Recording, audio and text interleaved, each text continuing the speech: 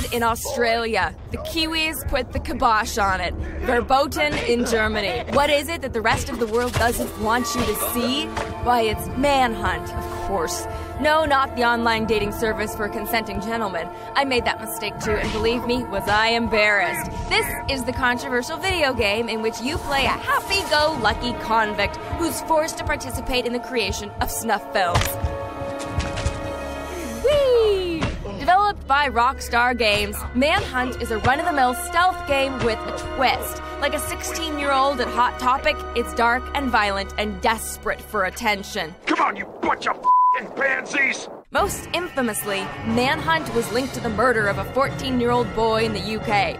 Although initial media speculation focused on the killer being influenced by the game, it was later revealed that it was the victim who owned a copy, and the murderer had never even played it. As entertainment, it hardly lives up to the hype that surrounded it.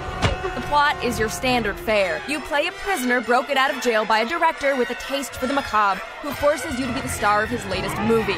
All you have to do is sneak around Carcer City at night and kill hundreds of kooky gang members. Wait a sec. Let's try to diffuse the tension here. A little Tchaikovsky should do it.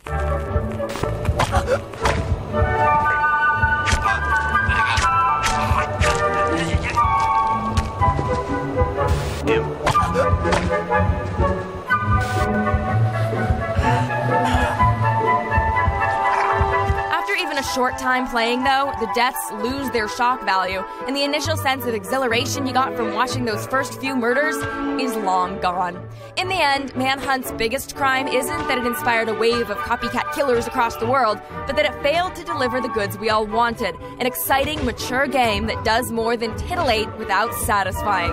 It's what you used to, ain't it, boy? Catch an all-new X-Play, weeknights at 8, only on G4.